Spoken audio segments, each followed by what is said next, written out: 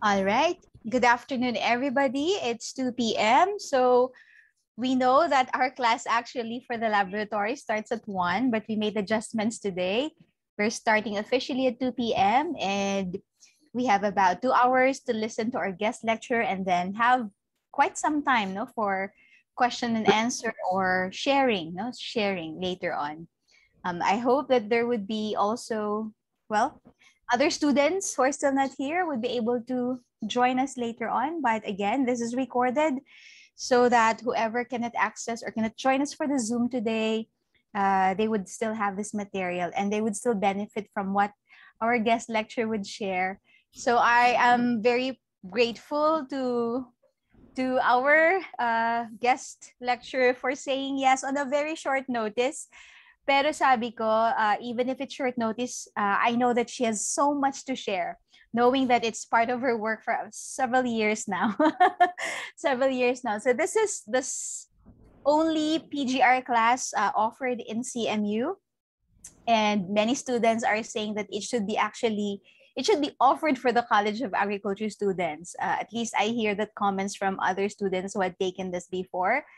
But unfortunately, this is still very limited to PB majors, plant breeding majors for the senior students.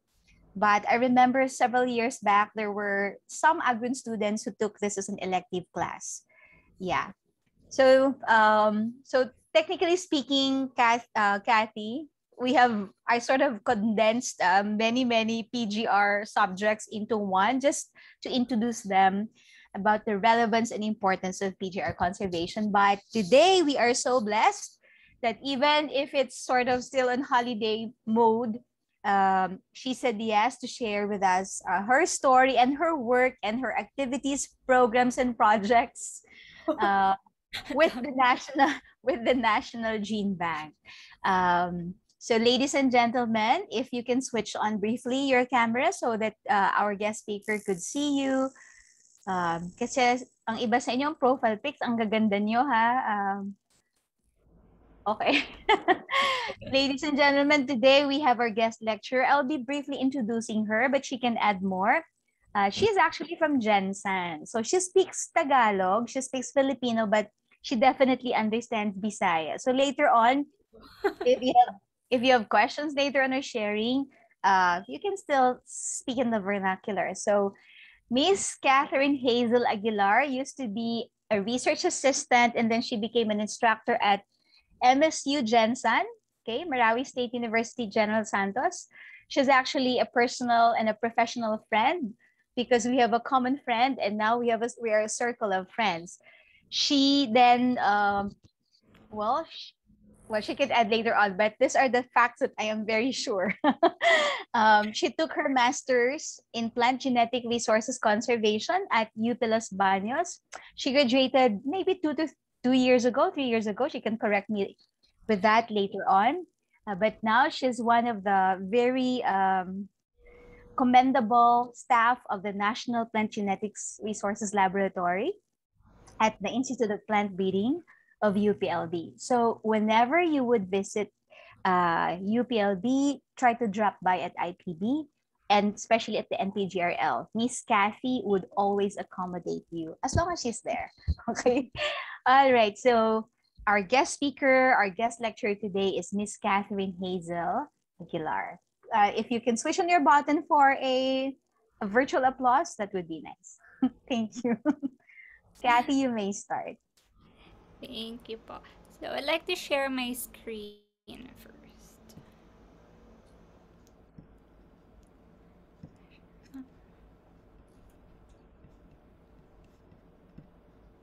Alright.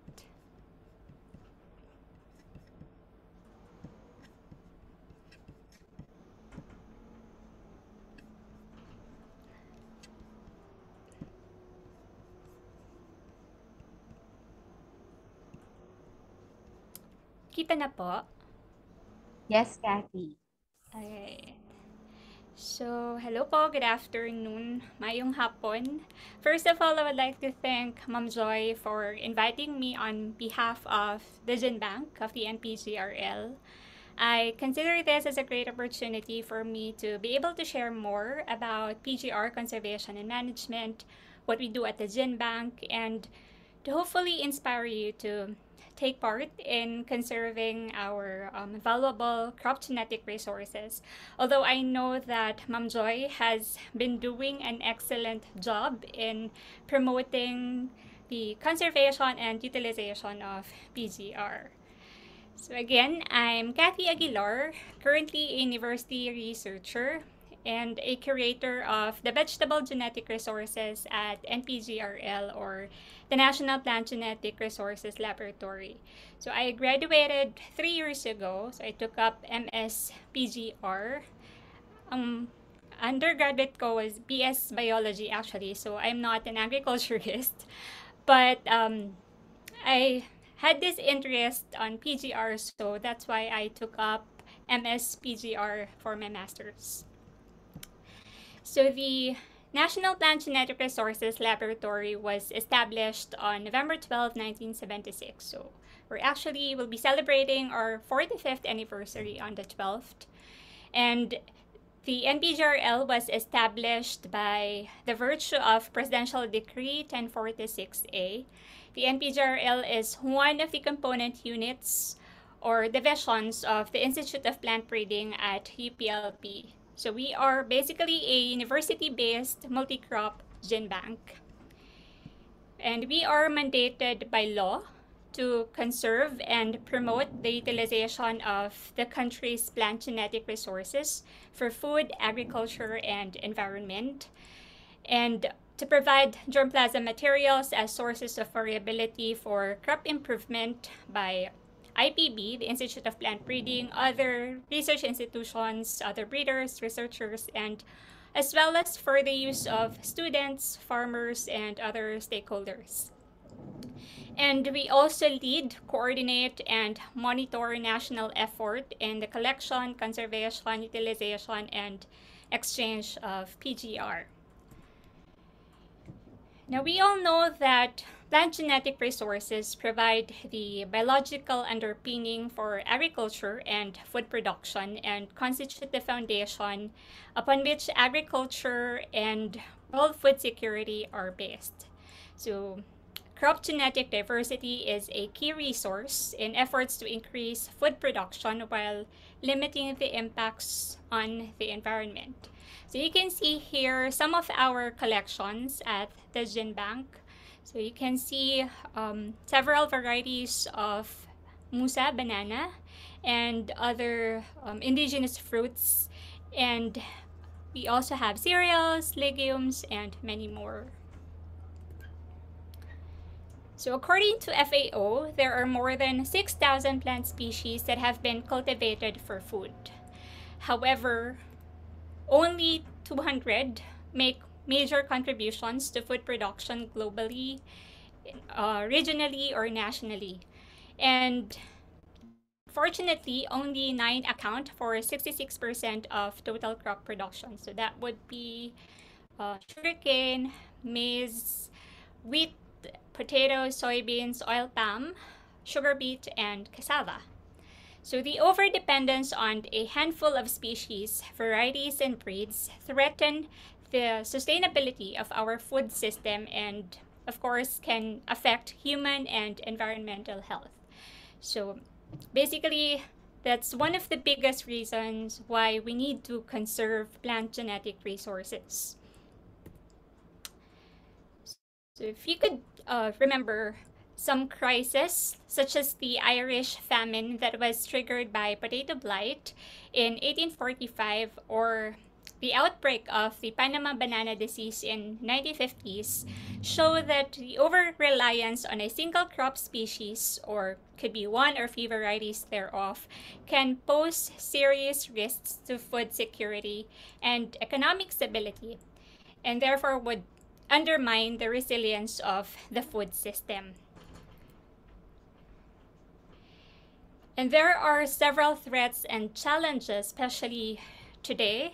We have agricultural modernization, climate change and variability, of course, the environmental degradation, habitat fragmentation, urbanization due to population pressure, And then we have so many economic and social-political changes.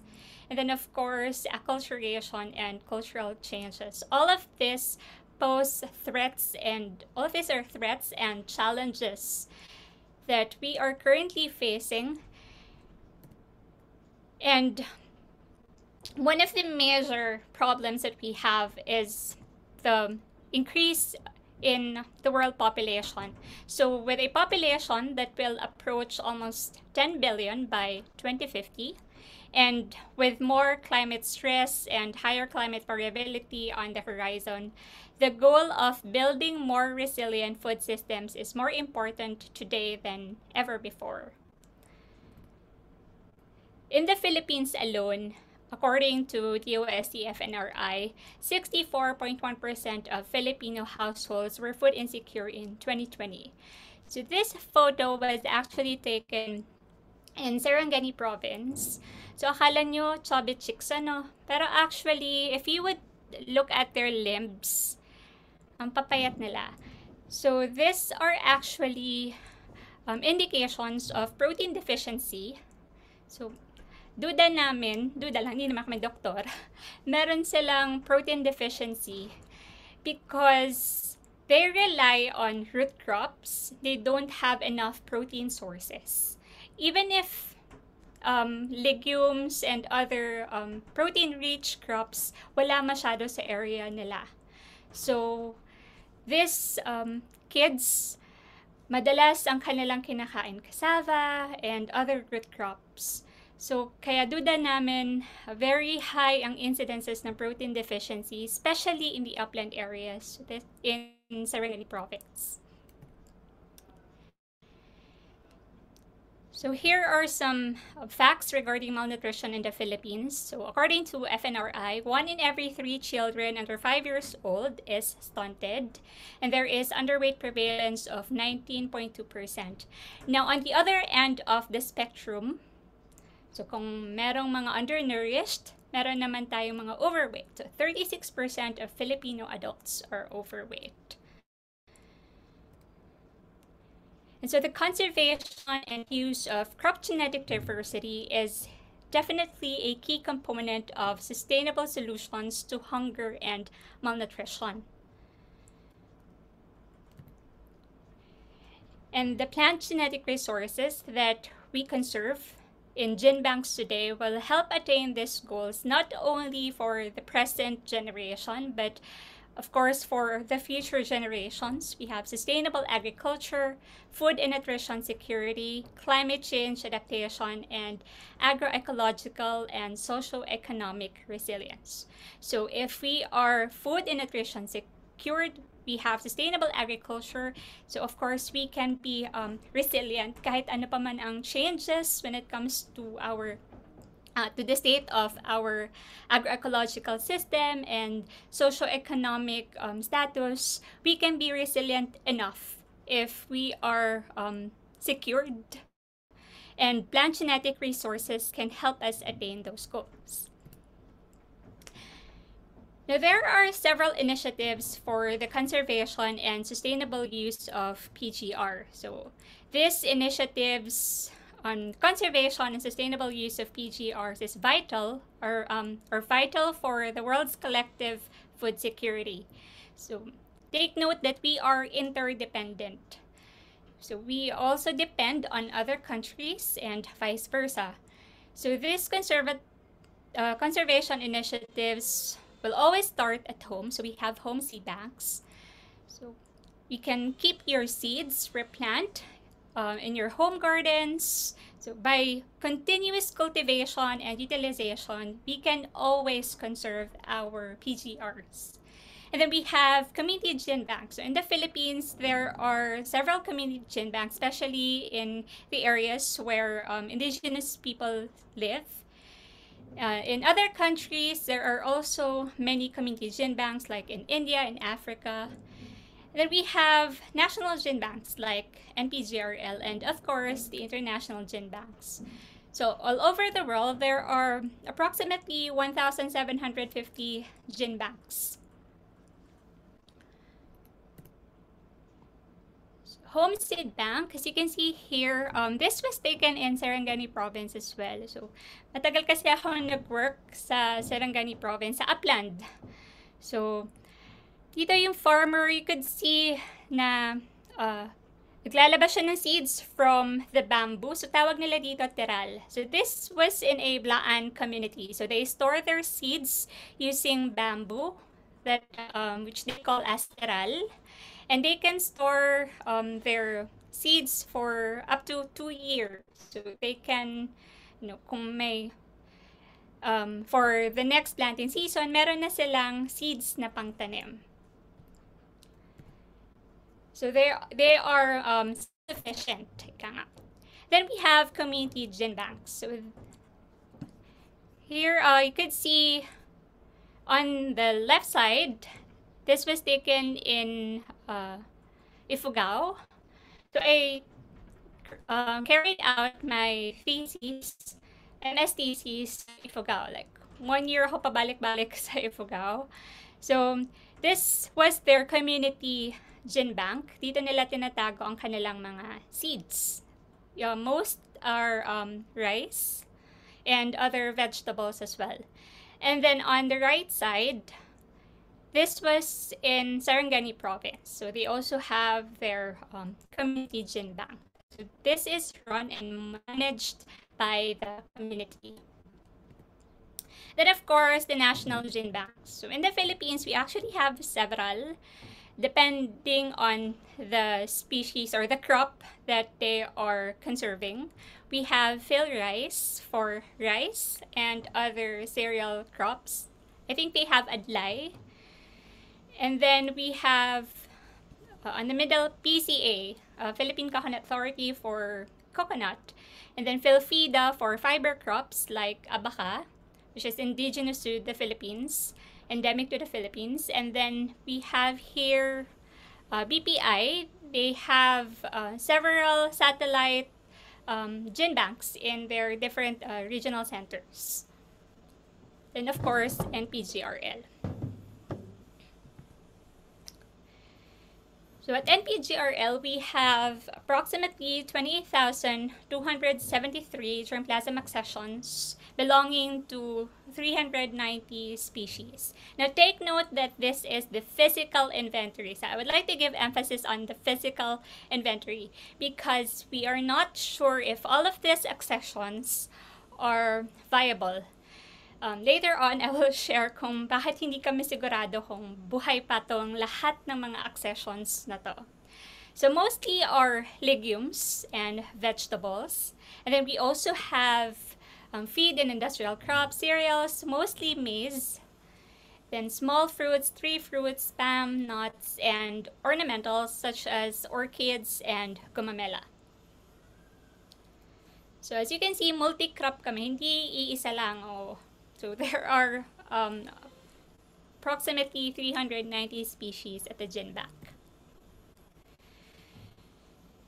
So what you can see here are the core gene bank operations. So these are the activities that we are carrying out at the gene bank to conserve, manage, and sustainably use our crop genetic resources. So we will tackle briefly each operation. Now take note that our country is one of the world's recognized megadiverse countries and biodiversity hotspots. So the natural vegetation of the Philippines is highly diverse, and in fact it supports one of the world's richest floral communities.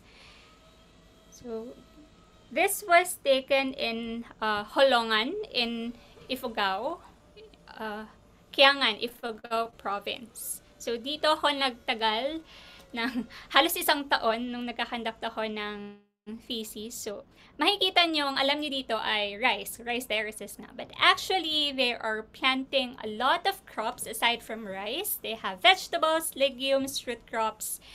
And unlike other traditional agro-ecosystem, you would see the forest sa taas ng kanilang terraces. Now, this forest, which they call as muyong, is very important for the Ifugaos. Kasi aside from source nila ng tubig, napakadami din nilang fruits, other crops as well, dito sa nguyong na to that supports them. And so, dahil masyadong rich ang Philippines when it comes to genetic resources, we need to carry out germplasm acquisition every now and then. Now, germplasm acquisition, this is the assemblage of germplasm in the gene bank, and it is generally categorized into two. We have direct or field collecting. So, pupunta kami sa field, magko-collect. But this is a very costly activity. So you need to travel, you need all documents, all permits to carry out collecting of germplasm. But then we can also have indirect acquisition through donation or exchange. So farmers can or breeders can directly donate, or we can also do an exchange with other gene banks. So we have partnerships with other gene banks like international gene banks as well. So through those activities, we acquire our germplasm, which we store at the gene bank. So field collecting is conducted in the natural wild habitats as well as backyard gardens. But prior to collecting, we need to acquire permits. So first, we need to have gratuitous permit from DENR. We need to coordinate with the LGUs, and in the indigenous communities, hindi pwede basta-bastang makapasok. We need to obtain what we call as the FPIC, prior informed consent, galing sa indigenous communities. Now, that would take more or less 1 to 2 years bago maka-acquire ng permit na yun. So as much as possible, iniiwasan namin yung indigenous communities. Now, this is one of the limitations. Kasi nga, ang hirap makapasok dito sa mga indigenous communities, and yet sila yung madalas na nagtatago ng napakadaming varieties of different crops. So if you would realize, ito yung dapat sanang kinukunan namin, kinokolektahan ng germplasm, pero ito yung hirap kaming. So I believe other gene banks as well have the same problem. Now at the NPGRL, we have the seed gene bank, the field gene bank, and the in vitro laboratory. So we maintain accession through seed, field, and in vitro. So here you would see our seed storage facility. So we have upright freezers. So ito yung aming base collection. So it's where we keep our base collection of Philippine seed crops like legumes, vegetables, and cereals. So those crops with orthodox seeds, so those seeds that can withstand very low temperature and low moisture content. Then we also have this walk-in cold storage. By the way, the freezers, negative 18 degrees Celsius ang temperature. So that's for long-term storage.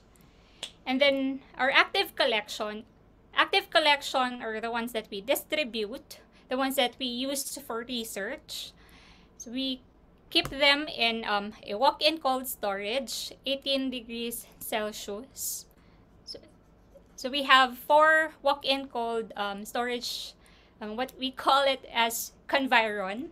So it's actually a brand name. Pero Conviron yung tawag namin. Para siyang, so ito, yung isang square na yan, that's 1 walk-in cold storage. And we have 4. So for cereals, legumes, vegetables, and medicinal plants.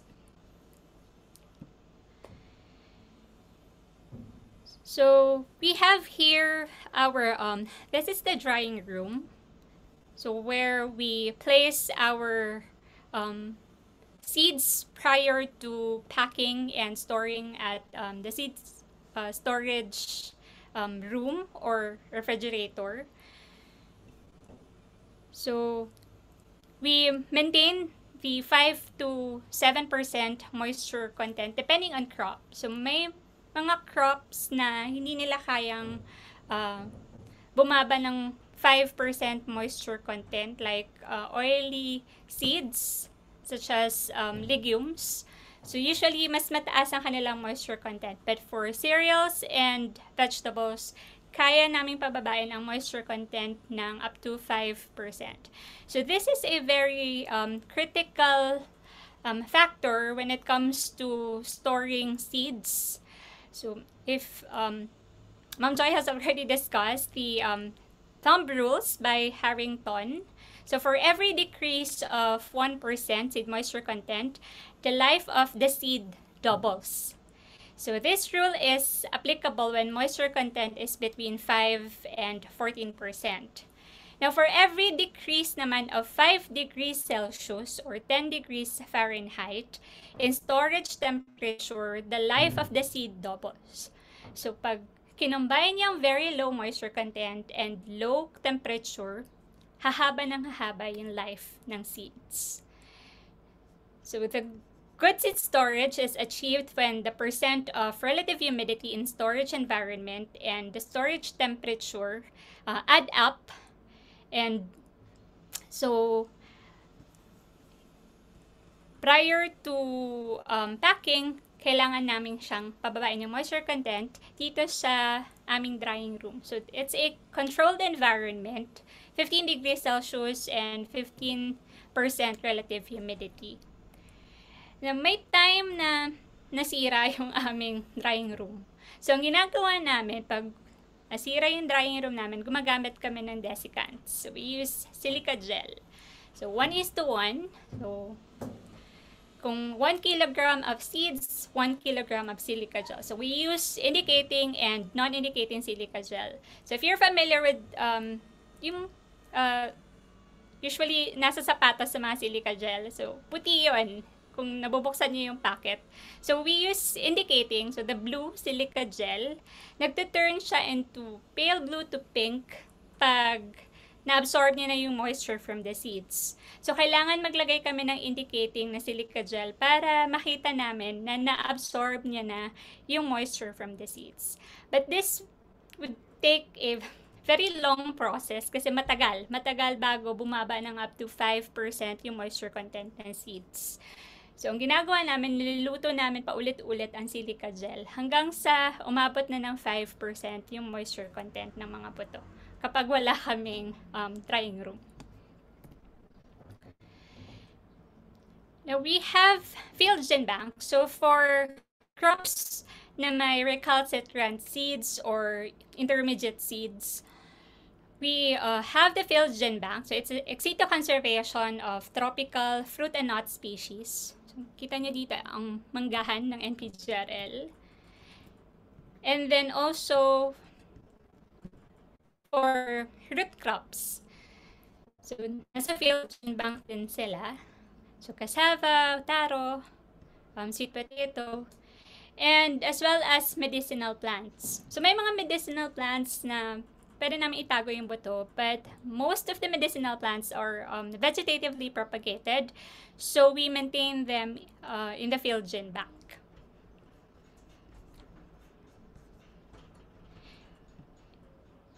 And then we have some ornamental plants. We have here orchids, some indigenous orchids.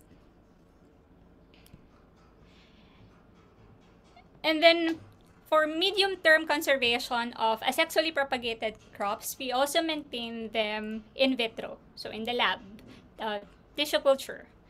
So the NPGRL maintains the largest in vitro collection of asexually propagated crop species, including banana, sugarcane, yam, taro, sweet potato, and cassava in vitro. So we all know there are a lot of risks sa field gene bank. Like, lalo-lalo na dito sa Laguna, madalas ang typhoon and other calamities. So kailangan meron kaming backup. So, kaya nagme-maintain kami ng mga nasa field, mine-maintain din namin sila in vitro. But not all, kasi mahirap din yung protocol sa ibang crops. So, we only have protocols for musa, and then for root crops. And we are also starting with medicinal plants and other vegetables such as garlic. So yung mga hirap kaming i-maintain sa field, yun yung pinapasok namin sa lab as tissue culture. So we are still trying to do cryopreservation, but hindi siya practical in our case because it's too expensive and we cannot continue our cryopreservation activities. So hanggang tissue culture lang na ang NPGRL. And then we carry out germplasm regeneration. So we need to produce new seed samples or plant materials that, as much as possible, have maximum quality. So when we say maximum quality, their germination must be 85% up. So they must be they must have 85% or better viability. Then we also need to obtain optimum quantity. So minimum of 5,000 seeds per crop, depending on species pa rin. And of course, they must have same genetic composition as the original. So as you can see here, nagre-regenerate kami ng legumes, vegetables, pag mababa na yung viability and paubos na rin yung aming seeds. However, limitation kasi dito, another expensive activity is the gen bank. And because we don't have enough financial resources, hindi namin nare-regenerate lahat. So ito yung sinasabi ko kaninang hindi kami sigurado if the 28,000 accessions sa gen bank, lahat sila ay buhay pa. Kasi ang iba, matagal nang naitago sa gen bank like 1980s, early 1990s, and hindi sila na-regenerate. So we are not sure if kaya pa namin silang buhayin lahat. So paunti-unti kasi yung aming regeneration. So those are some of the limitations sa gen bank. And then we have, we carry out germplasm characterization. So as you can see here, variation observed in leaf traits of selected squash accessions. And then we also have here some, you can see variations of fruits. So characterization is the systematic recording of genetically controlled traits that are highly heritable and do not vary with environmental conditions. So pag nag-regenerate kami, nagka-characterize na rin kami. So 2-in-1 yung activity. So germplasm characterization is very important in the gen bank because of course we need to know the traits. We need to know the accessions, kung ano sila, kung ano yung characters na meron sila. And for us to also know the diversity of our collection. So the information gleaned from germplasm characterization and evaluation, such as genetic diversity, will allow us to optimize ex situ management operations. Baka madami kaming collections na duplicate pala or may gaps pala kami sa collection. So, kailangan namin always na mag-characterize. So, through characterization, we will be able to identify useful traits and genotypes and enhance the value of the collection. So, this will facilitate the effective and efficient utilization of our PGR. So, pag alam namin kung anong characters meron sila and mapapaalam namin sa breeders, so they can use these useful traits and genotypes in their crop improvement programs. So, there are several methodologies when characterizing plant genetic resources. We have morphological or phenotypic characterization, cytological, biochemical, and molecular. But unfortunately, at the NPGRL, yan lang yung kaya namin gawin at the moment. So we only carry out morphological characterization, although we collaborate with other laboratories na kayang mag-carry out ng molecular characterization, so DNA fingerprinting, because we all know that maraming limitations ang morphological characterization.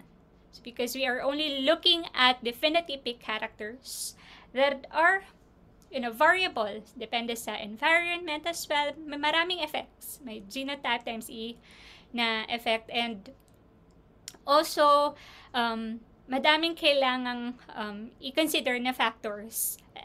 It doesn't mean that na sila ay morphologically different, sila ay diverse na. So we need to carry out molecular characterization to make sure that our collection is in fact diverse. But for now, eto muna yung aming ginagawang madalas, phenotypic or morphological characterization. So as you can see, morphological characterization of tomatoes. And to be able to do that, we need to get to know the crop from seed to seed. This is very challenging, especially if you are, in charge of so many crops. Like ako, vegetables. Ang daming vegetables. So, kailangan kong kilalanin yung crop from seed to seed. Lahat sila isa-isa. So, lahat ng solanaceous, lahat ng cucurbits, all of the vegetable crops, kailangan ko silang kilalanin from seed to seed for me to be able to characterize them efficiently. So we need to familiarize the crop descriptor list. So we have these descriptor lists from Bioversity as well as UPOV. So ito yung ginagamit namin pag nagka-characterize ng mga crops. Unfortunately, there are other crops, especially our neglected and underutilized species, madalas wala silang descriptor lists. So for those crops na walang descriptor lists, we need to make a crop descriptor list for them. So another challenge para dun sa mga neglected and underutilized crop species. So some more pictures. So these are some of our accessions, tomato accessions. So eggplant, as you can see, very variable kanilang fruits. So there is high variation pagdating sa fruit traits ng ating collection ng eggplant. And then we also have pepper.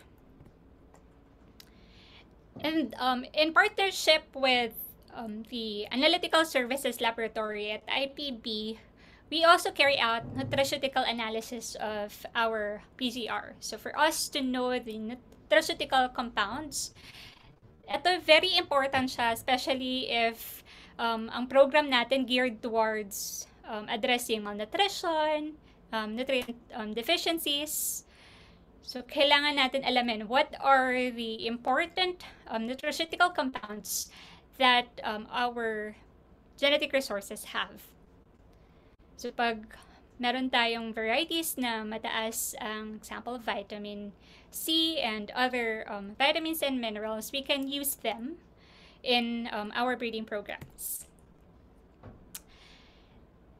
Then also in collaboration with other laboratories like PlantPath Lab, I believe you're familiar with the PlantPath Lab of the IPB, and entomology, plant physio laboratories, we carry out the germplasm evaluation, abiotic and biotic stresses naman.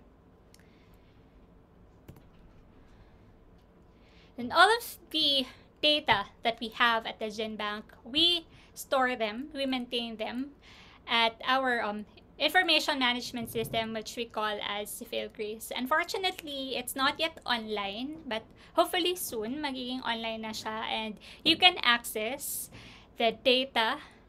So the passport data, the characterization and evaluation data. So ma-access niyo sila lahat through Fieldgrease. So this is very important kasi you cannot, utilize the varieties, the PGR, if you don't have the data. If hindi naka-organize ang data mo, so paano mo sila magagamit? So the documentation system of the GenBank is very important for you to be able to utilize these plant genetic resources. Kasi para ka lang museum na nagtatago ng buto o ng mga halaman pag wala kang data. So 'di ba parang wala siyang use kumbaga. So, kailangan ng efficient documentation system for you to be able to utilize these plant genetic resources. And then, of course, one of our mandates as well is to distribute our germplasm. So, around 3,000 accessions or more per year ang nadidistribute namin. So, our clientele mostly are plant breeders from IPB and other SUCs. And then we also distribute seeds to private institutions and seed companies. And of course, local farmers and other researchers and students. So students can request for seeds, but we can only give 100 seeds per accession. And for asexually propagated crops, 1 to 3 plantlets lang yung kaya naming ibigay. Because we are not selling the seeds or the accessions. Free po yung pag-access ng ating mga buto. But limited lang yung quantity na pwede naming ibigay. And then we also need to duplicate our accessions, our collection. So as you can see dito, ito yung delubyo sa gene bank several years ago. So this was after Typhoon Milenyo. So binaha ang gene bank, nagsiangatan lahat ng stante ng conviron, nabasa ang karamihan ng mga seeds. Now, we know naman pag nabasa ang seeds, delikado na it's either mag-germinate na silang tuluyan lahat or hindi na sila mataas na yung moisture content nila at hindi namin napababa ulit. So, possible na naapektuhan yung viability nila. So, hindi pa kami tapos hanggang ngayon. So, wala pa ako nito sa gene bank when this happened. So, hindi pa namin natapos ng check lahat. Because sobrang dami ba naman ng aming collection. Hindi pa namin natapos ng check kung viable pa lahat ng seeds na naapektuhan during the Typhoon Milenyo. And then, also nasunog yung building ng gene bank. So, that's why limited kami to phenotypic characterization. Kasi lahat ng equipment ng gene bank for cytological and molecular characterization ay nasunog. So, kaya ngayon, until now, para kaming, andyan pa rin naman ang seed storage facility, hindi siya naapektuhan, but the other laboratories, yun yung nasunog, and the offices. So, para kaming squatter na palipat-lipat ng offices. But hopefully, magkakaroon kami ng bagong building soon. I don't know when, but hopefully soon.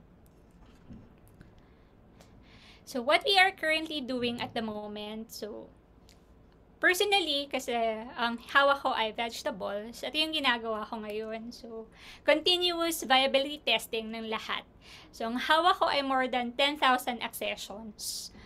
So, every year, nagva-viability test ako ng more than 1,000 accessions of different crops. So, pag natapos ko na lahat, viability test ko na naman yung mga nauna ko. So, it's a continuous process. Hindi siya natatapos. And maraming problematic seeds. So, that's why I'm carrying out seed priming experiments as well to enhance their seed germination. And then we regenerate. Kung ano yung nag-germinate, diretso namin silang nire-regenerate sa field.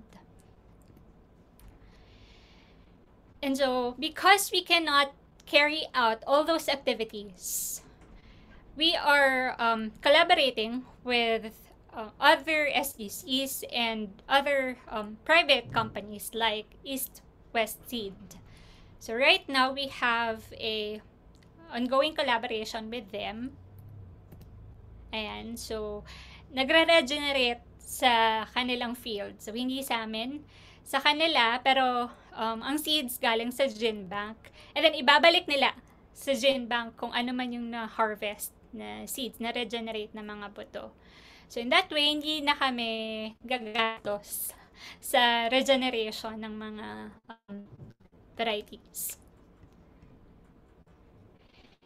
And Also, these are the current activities that we are carrying out in partnership with the breeding teams sa IPB. So we are trying to develop abiotic stress-tolerant varieties of tomato and pepper, and variety development for increased yield in other vegetable crops such as cucurbits. Then, and also development of improved okra varieties, and so on. So, ang ginagamit nilang germplasm ay etong mga varieties o accessions na tinatago namin sa GenBank.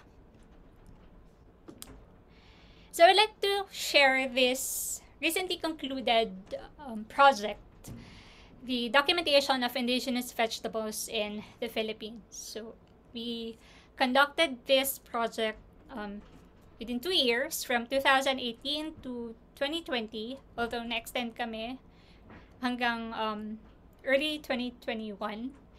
So we went to 20 provinces across the Philippines to document all the indigenous vegetables that we have. Now, these indigenous vegetables, ay marami sa kanila, unti-unti nang nawawala. So, because of habitat destruction, urbanization. So we need to document and to collect them as soon as possible for us to be able to still conserve this very valuable indigenous plant genetic resources. So kaya meron kaming tagline, rediscover the Philippines one vegetable at a time. Because even ako as a curator, hindi ko kilala pa lahat.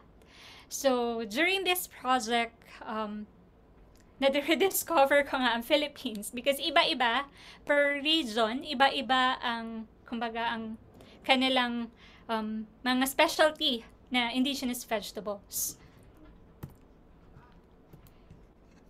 So, tayo.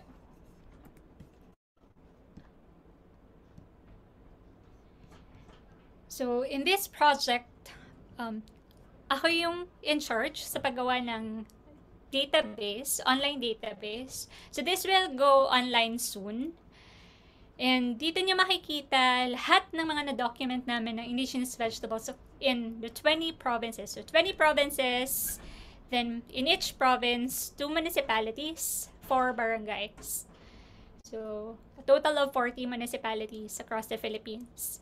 So we were able to document more than 200 species of indigenous vegetables across the country. And in this database, you would be able to access information regarding those vegetables. So botanical information, how they were able to cultivate them, how they conserve them, and even recipes. So diba, we need to utilize these vegetables for us to be able to conserve them as well. So hindi lang natin itatago, kailangan din natin i-utilize. So naglagay kami dito ng mga recipes na na-document din namin sa mga provinces, sa mga napuntahan naming sites. So may mga unique na mga vegetable recipes na makikita nyo dito. So kung paano sila gamitin, kasi marami dito sa mga gulay considered as sweet. So some even, parang feeling ko, nung ginagawa naman yung project na to, parang feeling ko kumakain ako lagi ng damo. Kasi usually, mga nakikita ko lang sa rice fields and even sa gilid ng daan, hindi mo aakalaing vegetables pala. Kino-consider sila na vegetables ng iba't ibang provinces. So we also have a Facebook page if you want to see the activities that we did during the conduct of this project. So you can visit ang Gulay Bao. And then we also have pamphlets. So pwede nyo po ma-download din yung pamphlets. We have 20 pamphlets featuring different vegetables per pamphlet, and we'll be producing a book.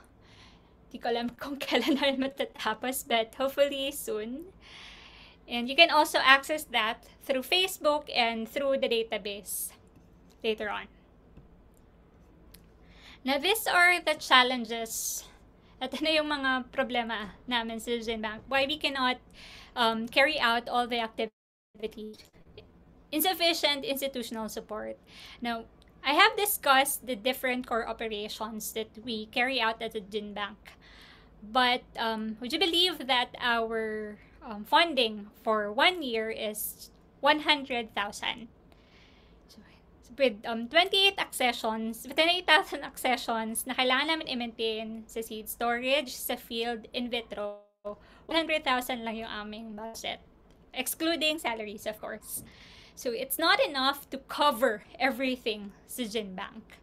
So, kaya laging staggered, laging paunti-unti yung activities na ginagawa namin. But we need also to, propose to external for external funding for us to carry out the other activities, especially collecting, regeneration, and characterization. So those are expensive, costly activities. Then we have inadequate and deteriorating facilities. So due to the fire, nawala karamihan ng mga equipment, and so we need to build the GenBank again for us to operate efficiently. So we have huge volumes of unregenerated germplasm collections. And then, of course, vulnerabilities to pest infestation, calamities, and land use change. So, marami sa areas namin sa field ang kailangan na namin silang ilipat ulit kasi gagamitin na yung area na yun. So, yun yung problema sa field GenBank. Kailangan yung maghanap ng area na dapat permanent na siya and hindi siya vulnerable to land use change. Kasi, like, mga trees, diba? Hindi nyo sila basta-basta may lilipat. So, kailangan yung field GenBank nyo dapat permanent na dapat sila. Then we have risk management and security. Madalas yung aming mga example, mangga, saging, bago pa namin makolekta yung bunga, nanakaw na, mga ganong problems. Then difficulty in collating fragmented data. So, because we depend on external funding, usually yung aming data ay fragmented. So, we need to analyze all this data. So, therefore, we need to collect all the fragmented data that we have. But unfortunately, usually pag umaalis na yung researcher o nagre-retire, bit-bit din nila yung data. So, napakahirap. Personally, nung pumasok ko ng GenBank, this was one of the biggest challenge for me to be able to understand the collection. Kailangan ko makita yung mga previous data. But unfortunately, hindi na sila available. Meron din mga nasunog na mga data sheets. So, kailangan ulitin ulit yung data gathering. And then the difficulty in disseminating information and promoting PGR conservation and management. And the dearth of innovative ideas for fund generation. So actually, napaka-challenging ng pagdi-disseminate ng information when it comes to PGR conservation and management. Wala kasi siyang, hindi siya ganun ka-attractive na field, ika nga. Kasi, hindi mo kaagad nakikita yung result. So it will take years, diba, bago mo makita na na-utilize talaga yung mga accessions na tinatago sa GenBank. So when it comes to promotion of PGR, nahihirapan kami. So we are trying to connect with other government agencies that can support us, pero hirap silang makita and hirap din kami i-communicate kung ano yung mga challenges as well as kung ano yung benefits ng PGR conservation and management. So that's one big challenge for us. So way forward, despite the challenges, meron kaming mga steps na ginagawa, of course. So we are continuously polishing our quality management system. Para kahit naman mabawasan yung mga accessions na meron kami, at least we can make sure that all of those accessions are alive.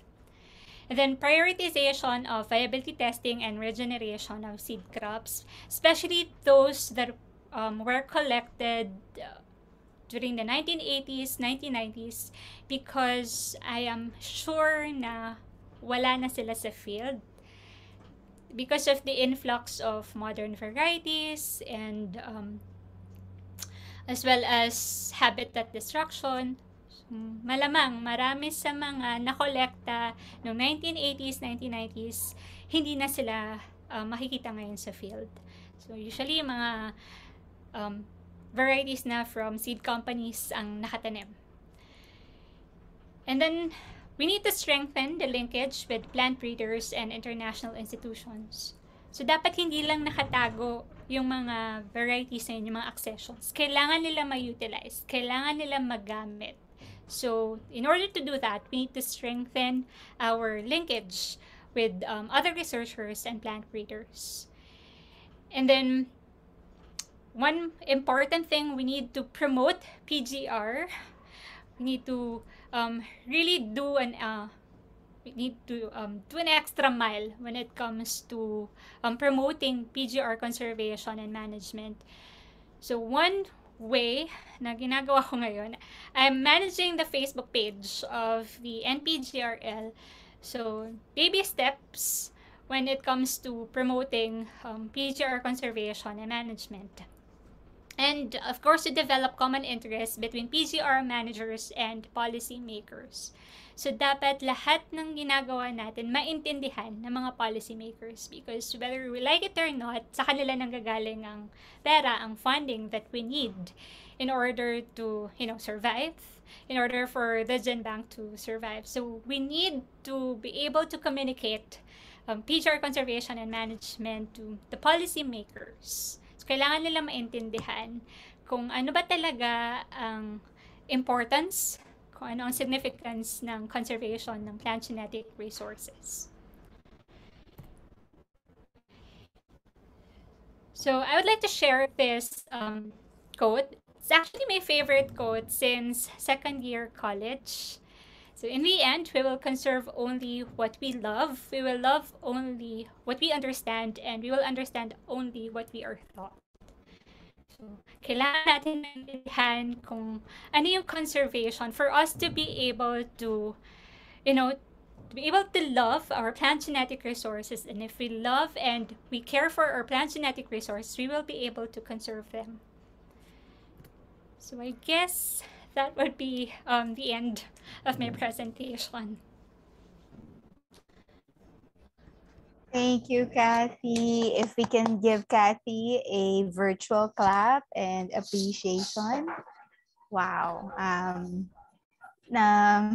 This is very clear and comprehensive. Although alam ko ang dami mo pang pwedeng i-share. But your previous experience as an instructor is really showing well. And I was thinking while you were doing the presentation, is Cathy being invited to be an affiliate professor sa CAPS? I was just wondering about that. But anyway, maybe they didn't know about your teaching background. But one way to indeed, promote awareness. Kasi ako meron akong isang principle, increase the PGR conservation circle. Yun ang isa sa mga advocacies. So increasing the conservation circle. Kukunti tayong involved sa PGR, officially with the PGR. So if you are handling a class, so this class is actually a class of only 22 students, 21 students. So konti lang sila. So I saw the number went up to 19. So that's the most that who could attend today. Yung iba na wala na. So I understand that. But if you have a class of 50, two classes of 50 students, and then you can, translate and transcend your advocacy and your love for PGR, then that would be at least, yun yung multiplier effect. We don't physically contribute to the population of the country, but we can sort of contribute contribute to the to other things, many other things. Sorry. Okay, thank you, Kat. Wonderful, wonderful presentation today. And now we have quite some time for sharing question, clarification, etc. And I already see Geraldine's hand raised. Geraldine, do you have a question, Geraldine? Naka-raise imong hand. Your your online hand. Sorry.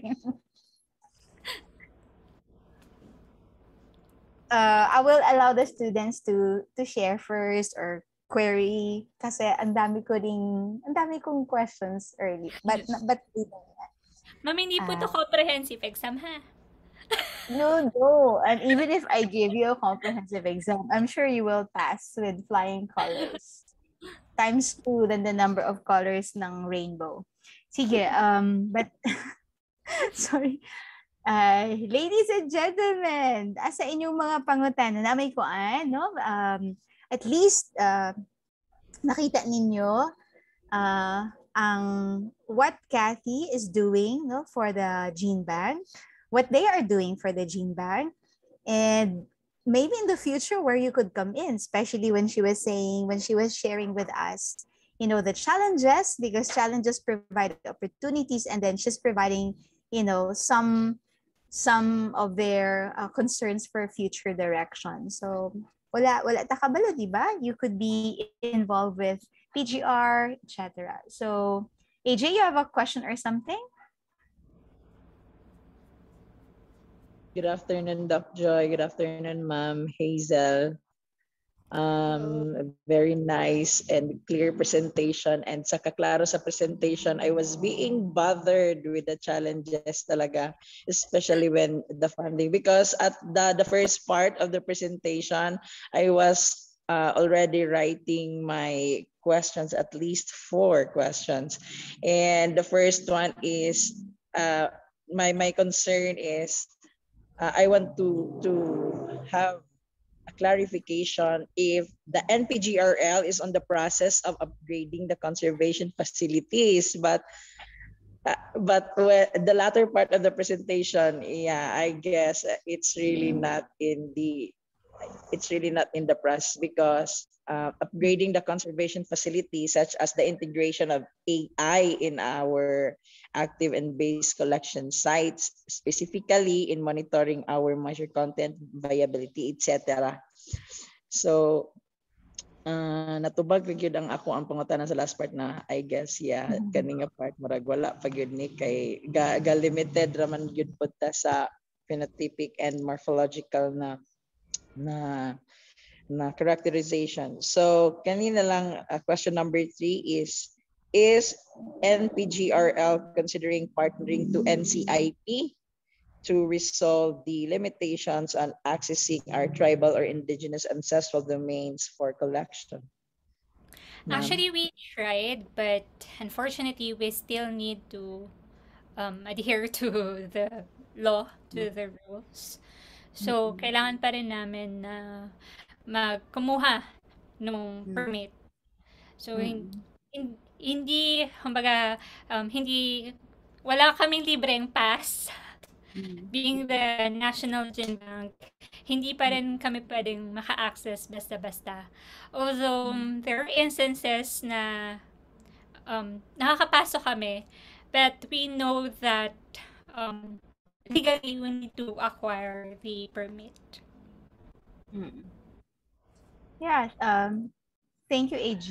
Do you have another question or ubos or nasagot na yung iba na nasa listahan mo? Nasagot na yung sa ibang questions ko, but this is the last one, the last question na maybe can help the students like me in the future. Maybe nasa MS or PhD, something like that. What is the ethical protocol for accessing seeds from NPGRL? Like, as a student, Okay. how can we access. Yeah, something like that. You just Thank need you. to write a letter addressed to our division head, and then if example vegetables, so I will personally send you the request form and the material transfer agreement for non-annex 1 crops and standard material transfer agreement for the annex 1 crops, and then ganun lang kadali. We can already send the seeds, but a maximum of 100 seeds per accession.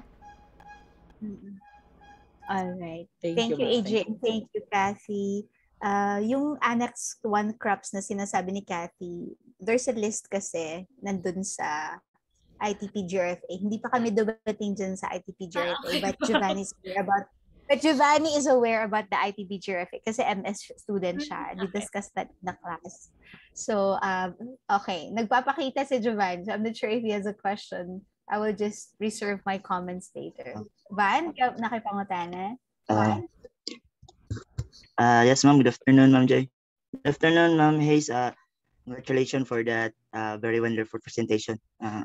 I know, ma'am, ka-understand po kag Bisaya gamay, ma'am, no? I know, ma'am, Dili sa ko kalisod. Bisaya ko kay ko. Okay. I'm Giovanni then, ma'am. Then I am working in the Department of Agriculture.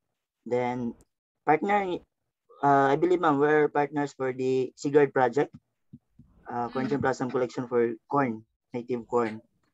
So, before that, ma'am, ang nala ko question, gusto maklaro gamay about sa katita inyong partnership with the S2S.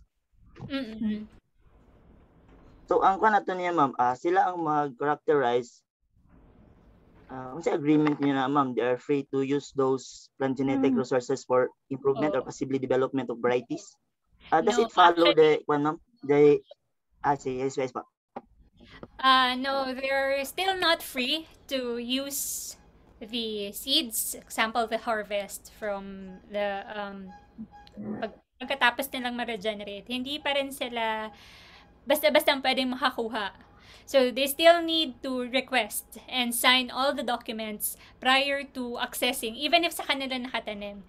Pero yun nga, personally, ang view ko kasi, how can we make sure? Kasi sa kanila nakatanim. Yes.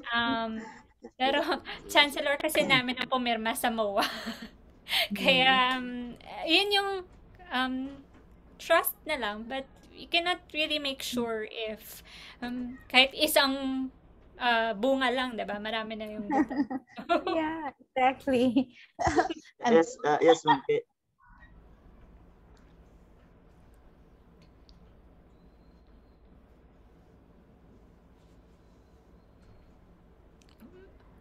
Putol po Go ata. ahead, Van. Yeah, he will come back later. But exactly, Cathy. Kasi very tempting siya.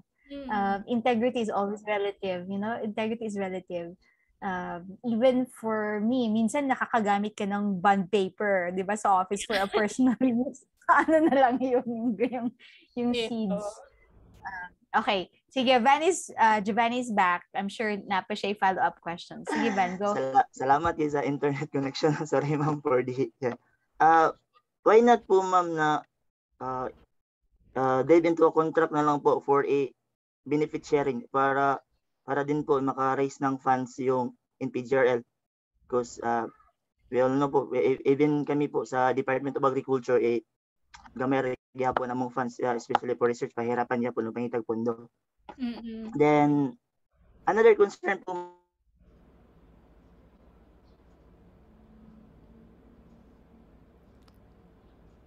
Ay, hirap ang internet dito, Cathy. Kanina putol-putol din ako. Sige lang, Giovanni will be back. Sige, we'll have Giovanni later on, but I think Michael. Ay, teka. Van, okay na ba imong kuan, Van? Van, balikan na lang ka na mo ni Van, ha? Yes, mag-out ako, ma'am. Magbalik ng linggo. Okay, sige. Let's have Michael. Good afternoon, Ma'am Catherine. Good afternoon, Ma'am Joy. So, akong question, ma'am, is what if you have discovered a duplicate in your collection? So how would you treat this one? What So actions are okay, ma'am. we need to discard. If there are duplicates, we need to discard this collection. Kasi kailangan namin, kumbaga, as much as possible, maximum diversity, pero kailangan namin i-minimize yung cost. So as much as we want to store like more than 10 kilograms of seeds, hindi pwede because we are limited in terms of the facilities, space, as well as pagmamanage ng mga seeds. So in order for us to efficiently manage them, we need to discard any duplicate accessions. Okay, ma'am. Thank you so much. So, in behalf of the class, ma'am, we would like to extend our warmest. But John Michael, mamaya na, dear. I will call you Okay, later. ma'am. Sandali, hindi pa tayo tapos. Excited. Thank you, John. Dapat ay question dyan. Dapat sa Q&A. Kung part pa sa program, you will do the closing remarks. Thank you, John Michael. Before si Angelica, kasi I think the fact that they're opening their cam, they have questions. Okay, I will reserve na lang my time later on. Sige, Angelica, if you have questions or anything to share. Yes po, good morning po. Good morning, ma'am. Good morning, Ma'am Hazel. Good afternoon po. Good afternoon po. I have a few questions po, pero first is, curious lang po ako, what are the things or activities or operations you do in the laboratory during the first day or even during the first week of work po? Can you clarify the question? Anong...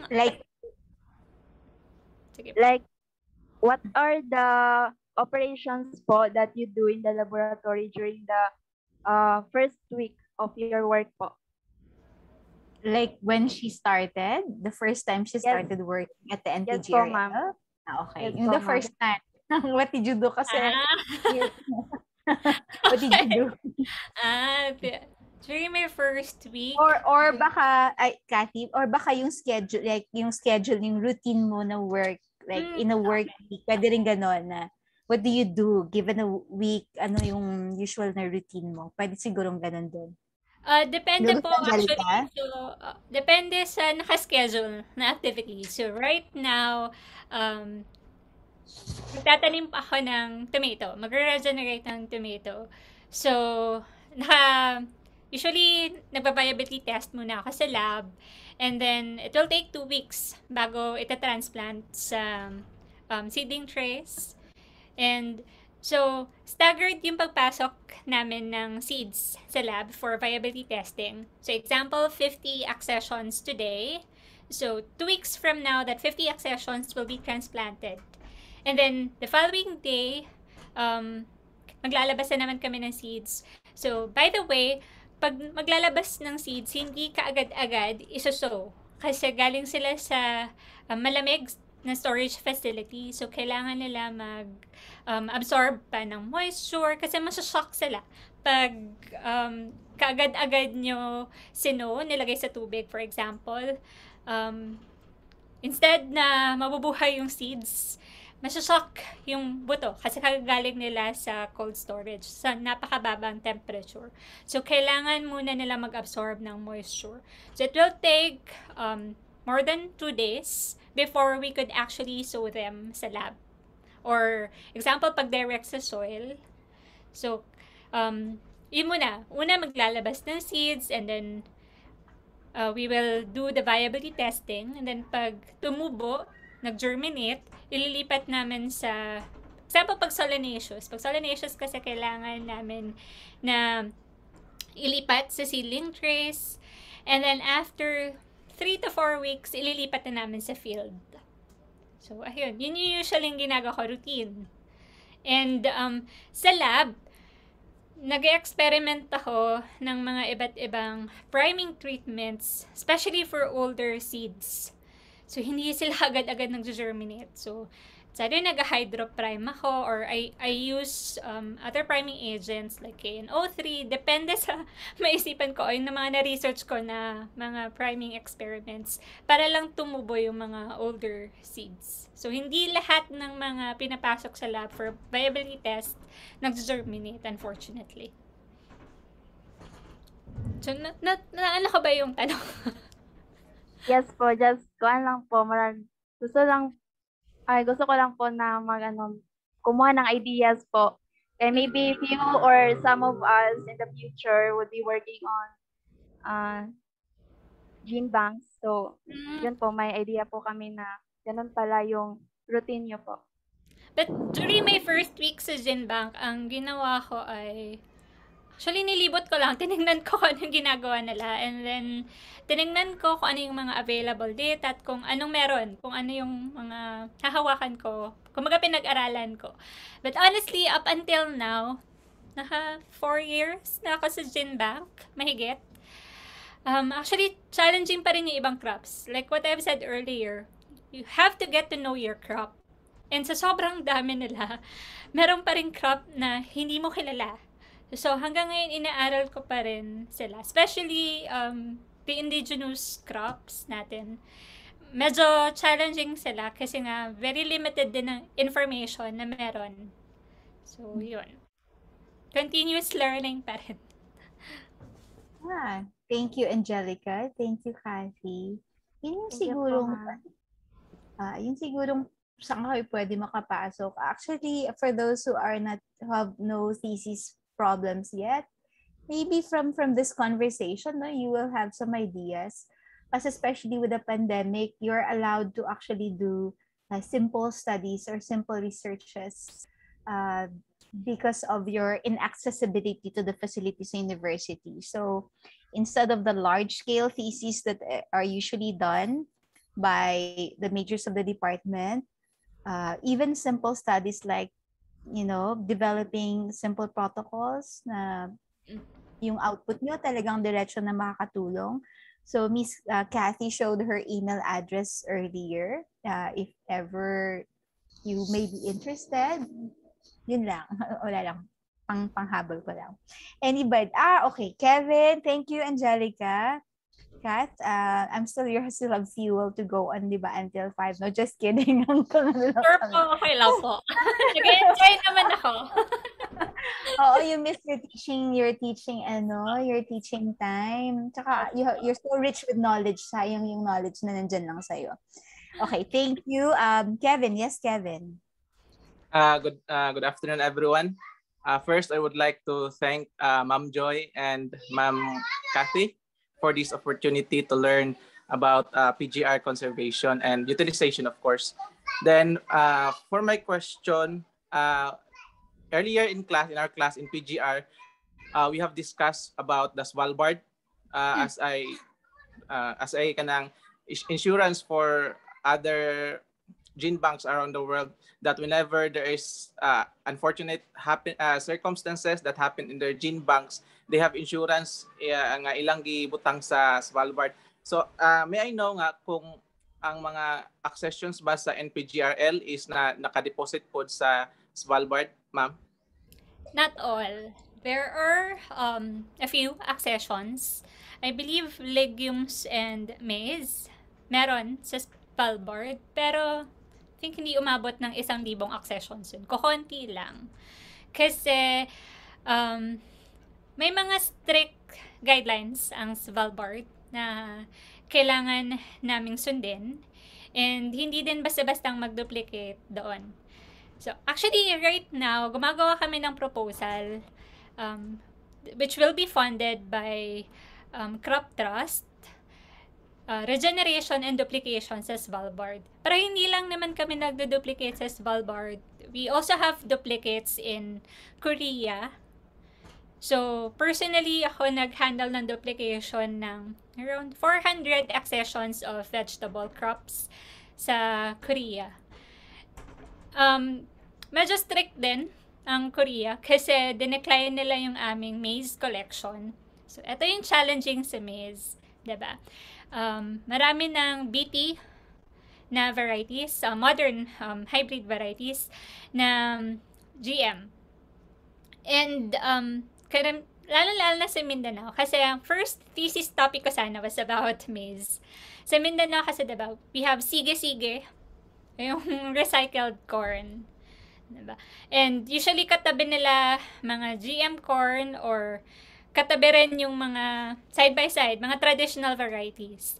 And we all know that open-pollinated itong corn.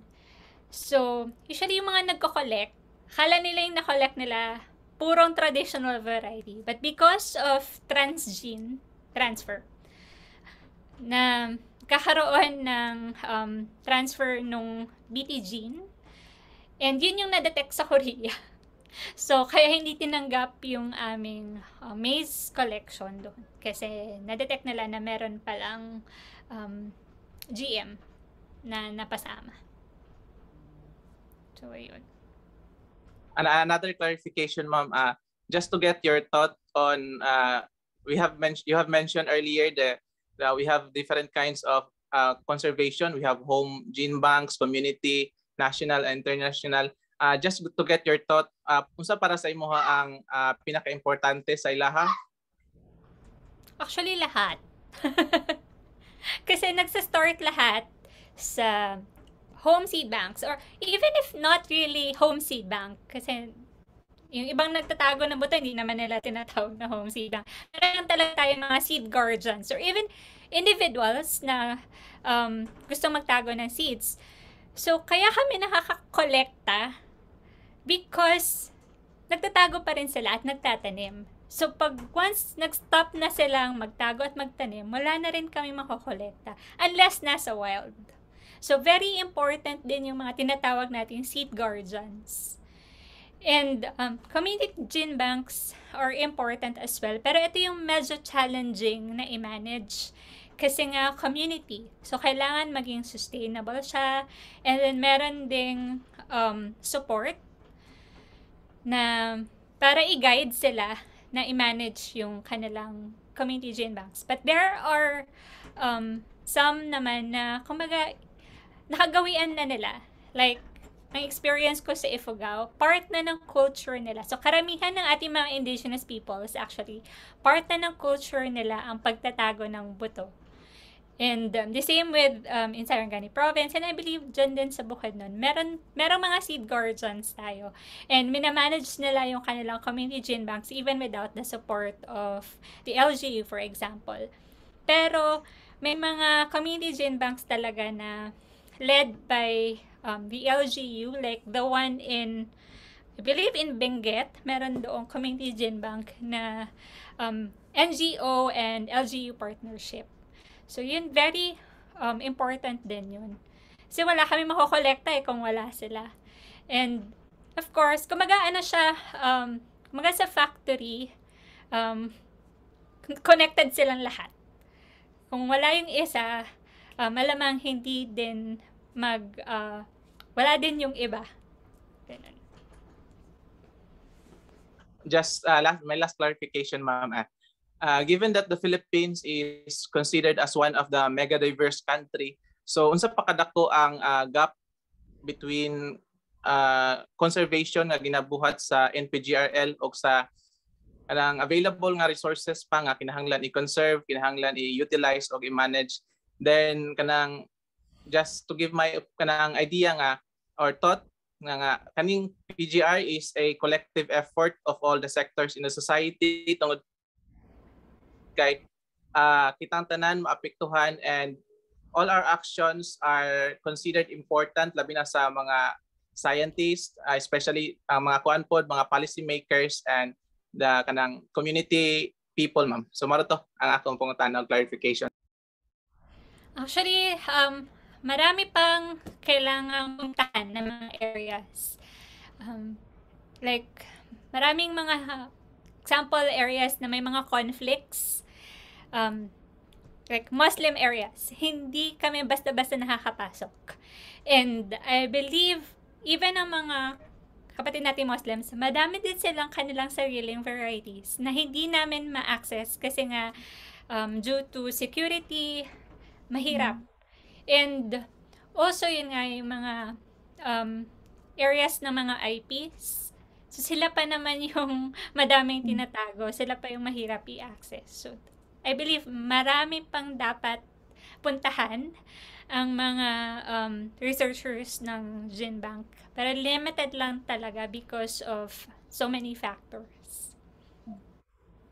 Thank you, Cathy. Thank you, Kevin.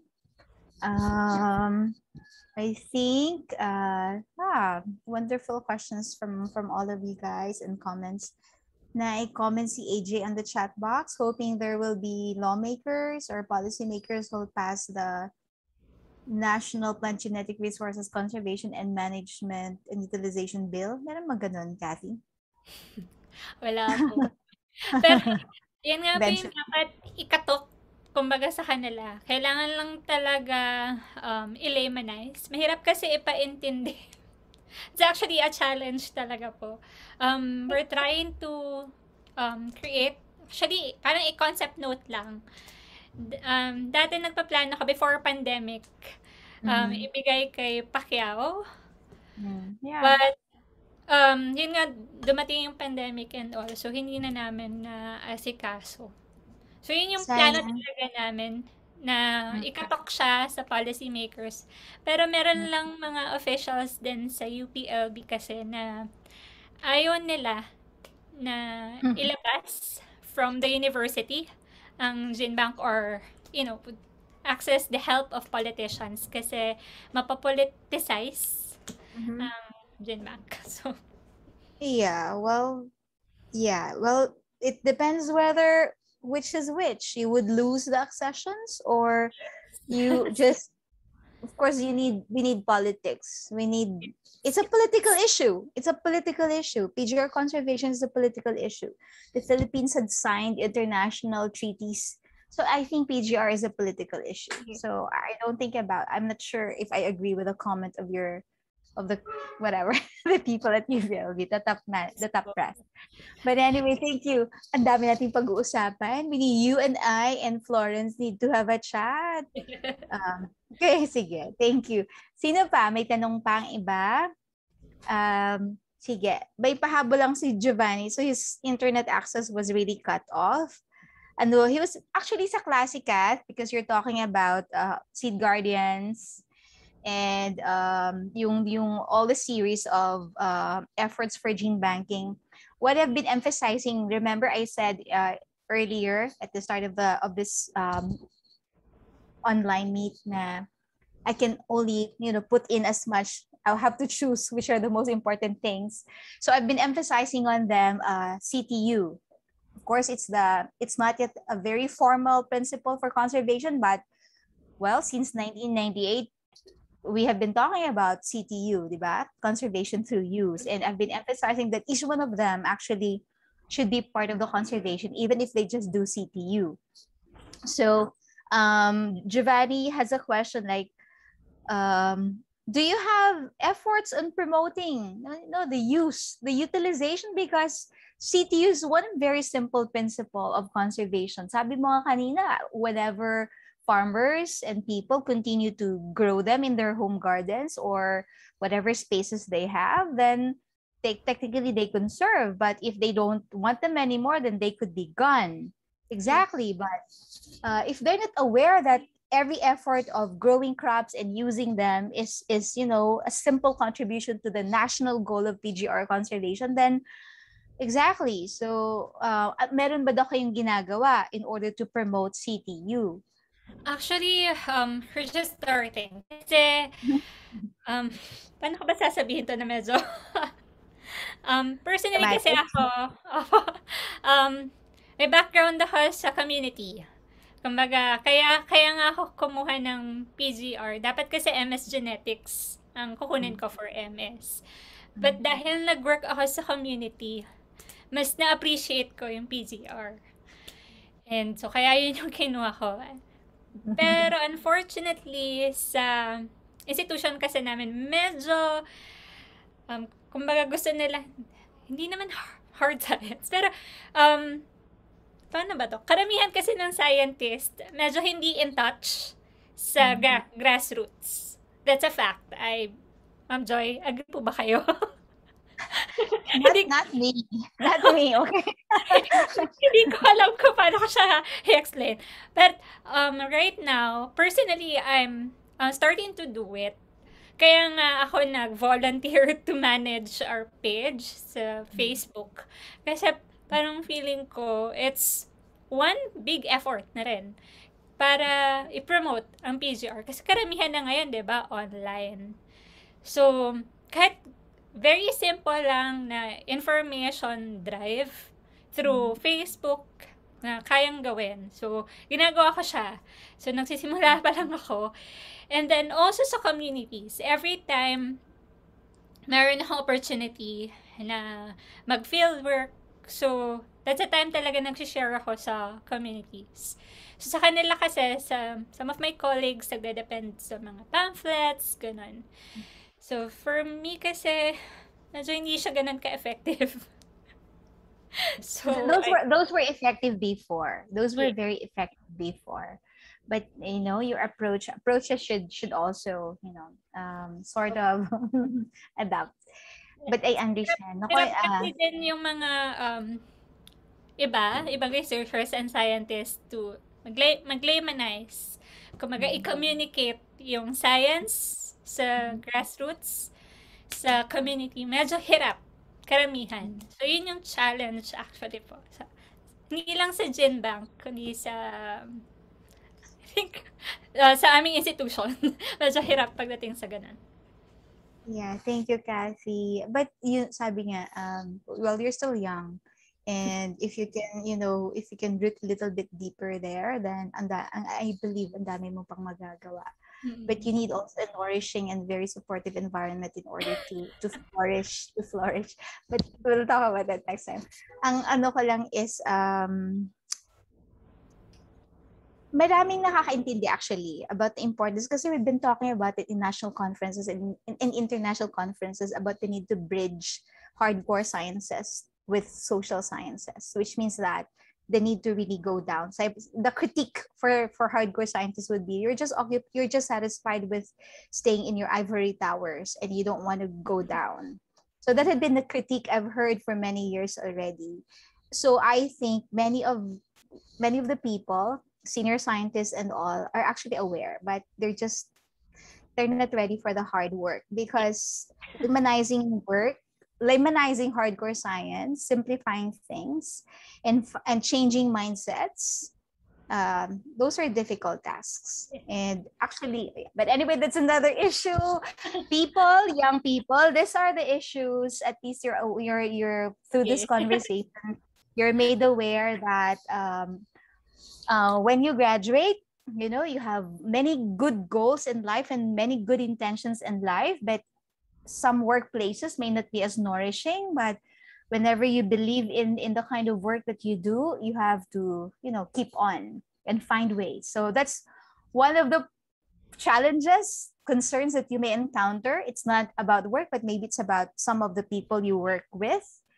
So kaya kayo tinitrain in problem solving while you are still students, because problem solving is a very important skill. It is not just really, but anyway, ang dami ko idadaldal pag magsisimula ako. So I'll just, so if ever may tatanong pa, I will just, we can let go of Cathy maybe 15 minutes from now or 10 minutes from now, but I just have a few questions and maybe a few comments, Kath. And then, of course, we'll have John Michael later, John, for the closing remarks. Okay. Yes, ma'am. This is not a formal there's no formal program. Ano lang talaga siya. It's good for you to meet people, actually. It's good for you to meet people and to be aware.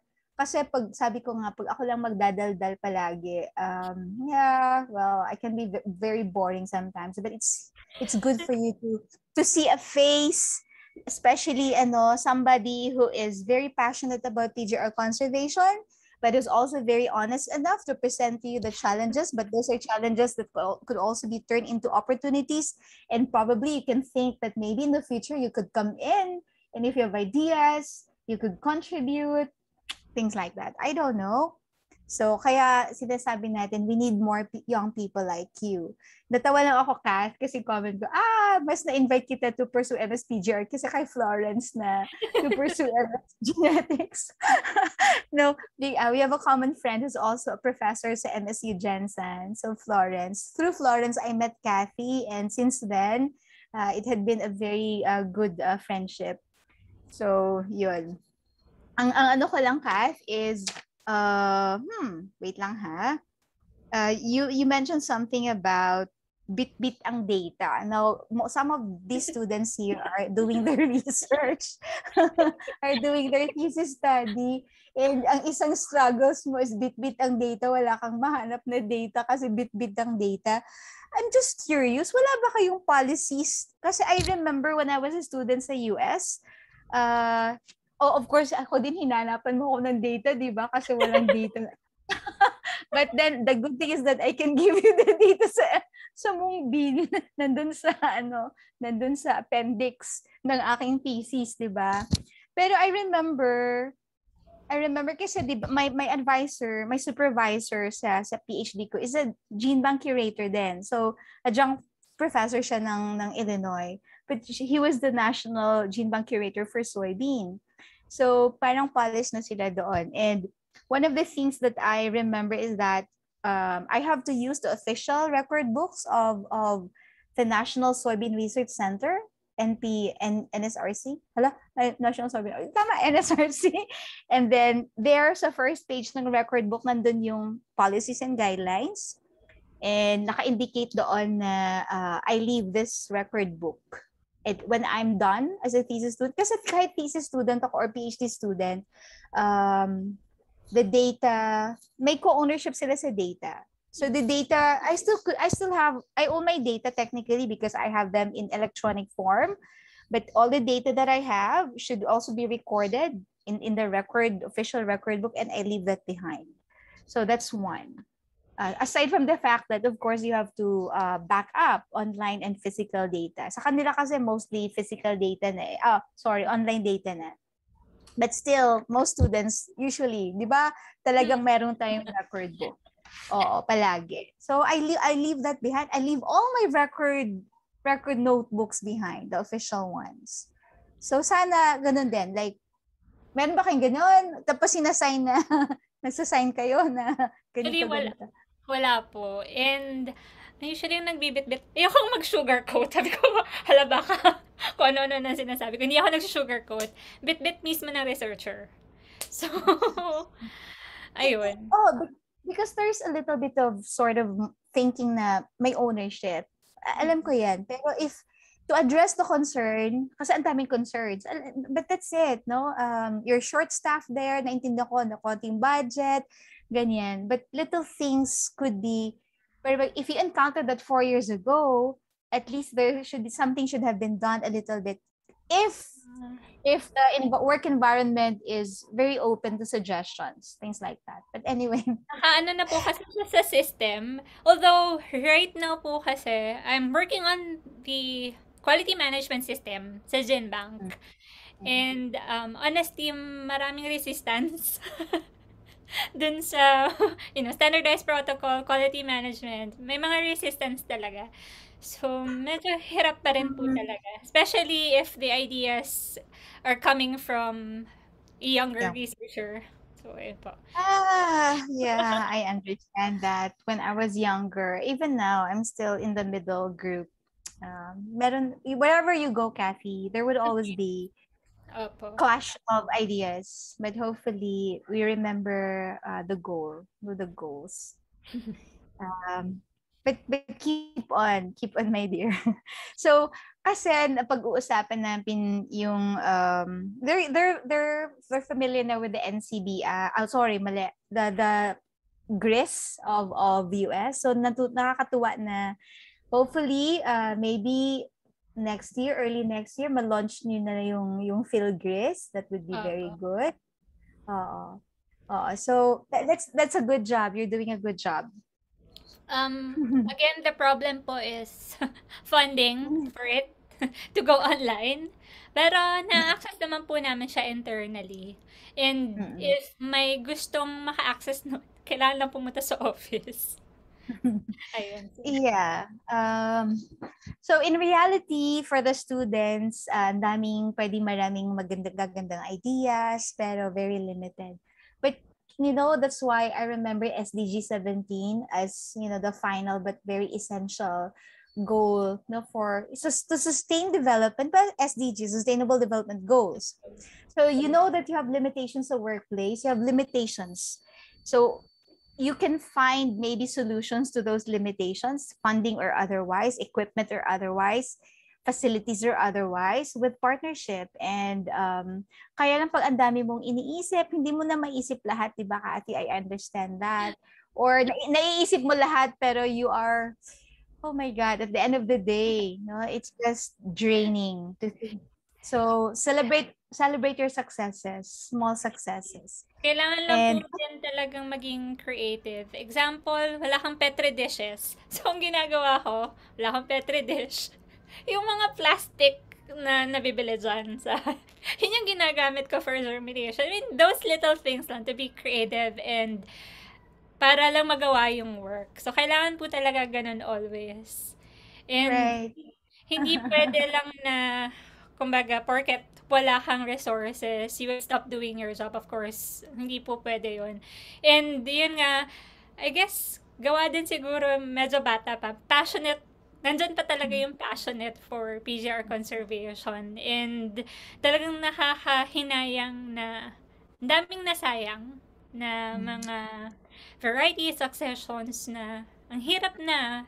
I mean, I don't know if there still can be found in the wild or in the home gardens, or baka tuluyan na silang nawala. So, as much as possible, kailangan silang i-save. So, kahit na mahirap na gawin yung trabaho, kailangan pa rin push. Exactly. Yeah. With collaboration, little by little, sana ma-address. Especially yung mga may pera. Because I was wondering, actually, this would be my final comment or sharing na lang siguro before John Michael's turn. Kasi there are existing programs like every barangay at the barangay level, may program sila about gulayan. Yes. And if Giovanni is here, he would have commented more, I think, because we have to be very creative with the learning activities of the students during the pandemic. So we have to rewrite everything and rethink everything. And yun yung isa sa mga naglisod na akong Tagalog. Gutom na. Actually, I'm so hungry na. Sorry, gutom na ako. One of the ways is partnership talaga. Kasi every local barangay, tapos pareho lang palagi yung ginugrow nila. Okra, talong, whatever. But we were sort of successful, Cathy, in, educating a little bit about PGR and indigenous vegetables and NUS, the LGU Dologon, where CMU is based. And then their chair on the Committee on Agriculture is kind of active. We also have an edge because he's the husband of faculty sa Department ng Horticulture. And then, he's very open and he's very excited. Yung little by little talaga. And then they were able to convert their vacant parking lot ng LGU into a gulayan. And a wider gulayan. Kasi pag ang mga barangay health officers or yung, I don't know, yung involved na ladies sa nutrition program ng barangays, they're only growing just the usual that they can grow. But if they can be re-educated and retooled, so mas magiging aware. So simple things, but I know it's too much because doing legwork and networking is very challenging, but little by little. We actually started that with the project on the documentation of indigenous vegetables. So, nag-start na po kami sa promotion ng mga indigenous vegetables kasi ang ginagawa namin, yung mga data na nakukuha namin sa ibang provinces, example, ini-introduce namin sa ibang provinces. Like example, meron kaming na-document na gulay sa Ilocos, tapos hindi ginugulay sa Mindanao. So, ina-educate namin na makakain niya na school. Like, you can cultivate that, you can have that as additional source of food. So, we actually started with that. Pero yun nga, as of now, medyo limited na ulit. But, little by little, yun nga po, kailangan po siyang ipagpatuloy. Kailangan maging consistent yung efforts always. Right, right. Hayaan mo, it means na maraming new exciting things to do in the future. Yun, little things. Kasi sometimes if you aim too high, I can speak by experience. You get burned out. And I'm burning out right now. Parang ako, sige. But anyway, thank you. We'll resume our chat next time. We'll find time to chat again. Personally, I'm very grateful for your time, Cathy. And John, now it's your time. Cathy, I did not prepare any official certificate, but if you want one, I will prepare one for you. Okay, thank you so much. Okay. Okay, I'll have John Michael and then go ahead, John. Final na dyan di, ma'am. So, in behalf of the class, we would like to extend our warmest and sincere thanks to our Ma'am Joy for the wonderful opportunity given, and of course to Ma'am Catherine for the very informative and comprehensive lecture, and for sparing your time nourishing us future plant breeders and future protectors of diversity. It had really deepened our understanding of the essentiality and the cruciality of PGR conservation, utilization, and management. And as well, it had made us more appreciative of the variation of the wealth in our surroundings. And this lesson that we have gained and we have digested this afternoon will surely make us competitive, competent, and of course, responsible plant breeders. Indeed, that PGR conservation, utilization, and management is very essential, as it will not only help sustain crop improvement, it generally gives people, the nation, and the world resiliency to whatever constraint we face in the future. And given the challenges in the process, as a plant breeder, it is not only our job to only improve crops, but also to improve the methods, the processes in PGR conservation, utilization, and management. We salute you, Ma'am Catherine, for being selfless, for having the heart to aid in helping secure food for all the Filipinos and all the people around the world.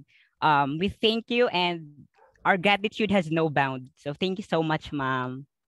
Thank you so much then for giving me this opportunity. Sobrang na-miss kong magturo. Ganon. Thank you, John. Well appreciated. I really appreciate Welcome, that. ma'am. Thank you very much. So, Cathy, kung na-miss mo magturo, gusto mo mag-guest lecture all the time? Bigyan mo na ako ng topic, ma'am. So, sabi ko, ano bang scope ng aking sasabihin? Pwede ba akong bigyan ng topic, ma'am? Wala. Actually, your name is listed actually as potential guest lecturer sa MS Reading program namin when we revised it. But definitely, thank you so much. Wala kaming maisasweldo, but more than anything else, it's the sincere appreciation. And, you know, I believe in these young people. Kaya minsan ginadukduk ko yun na sila. I believe in them so much. Kaya ano, if you care so much, kaya sometimes you get hurt a lot. But you still go on. And because yeah, wala eh. We need to really sustain, you know, the passing on of the torch, sustaining the fire. But more than anything, I believe in, you know, the essential enrichment, the resource, the knowledge resource, but also the heart resource. Kailangan kasi balance yung engagement of the mind and the heart. Walay pulos ang overflow, because there's an overflow of knowledge and information available. But it's about how to cultivate that desire and passion to contribute as young people. Kasi it's their future. We're not talking, I mean, we're enjoying the world right now, right? We're experiencing it, but it's your future that you will also be investing on. Yes. You have a long way to go, young people. And when you graduate, it's gonna be your turn, and it's good to be invested in both mind and heart. Yes. So Yeah. So thank you everybody, and I can only say thank you. Wala na akong ibang masabi, but really sincere thank you to everybody who asked questions, who clarified, to our closing remarks speaker, Michael. Wonderful words from you, Michael. On such a very short notice. Thank you. And to everybody who are quiet, but I know that you're paying attention. I'm hoping that what Cathy had shared today is a seed that is, right now germinating in your heart and hopefully would grow. Okay. So thank you and have a good, wonderful day. And for the rest of the day, stay safe, stay healthy, mentally, physically, emotionally. Bye, Bye-bye. Thank you. Thank you, Kat. You look very wonderful today also. Siya, mga estudyante, yan. Salamat sa lahat and I'll see you next week, or I will update you with some message on the Google Classroom. Okay? And this video will be made available as soon as possible. Bye-bye. Thank you. Excuse me, Thank you, Doc. ma'am. Wala ba tayong photo op? Ay, oo nga pala. I was doing photo kanina, but sige, palabas ang mukha. Sorry. Lumalis na si Cathy. Balis na si Cathy. See, I'm so hungry actually. I missed my lunch. Sorry. Sige, tayo lang. 1, 2, 3. Asa na? Sige. Okay. Thank you for those who stayed. Okay. And then, kinsa tong excuse pa na ay unsay reason katong photo op inyong gusto kaya nag-excuse. Sorry, hindi na ako makapag-isip masyado because really. Sige, isa pang photo op. Kay murag nalipay kay ko sa inyo karon na po na. No, actually, no. This is one of the things. I will cut this off from the video ha. I-upload na ako, but he heard it from another young person. Cathy is much younger than me, but yeah, you can see the her passionate commitment to do PGR. And I'm just very glad that John was able to connect that to us. You said very wonderful words today, John, and I'm very happy. And I'm yeah, nakakatuwa. And for those who raised questions and who clarified, it's very nourishing, no? Nourishing. So maraming salamat sa lahat. Last smile so that I can take a photo of. Okay. All right. Uy, Dither. Bagong gupit. Thank you, everybody. I'll see you next week. Okay. All right. Bye. God bless all. God bless you all.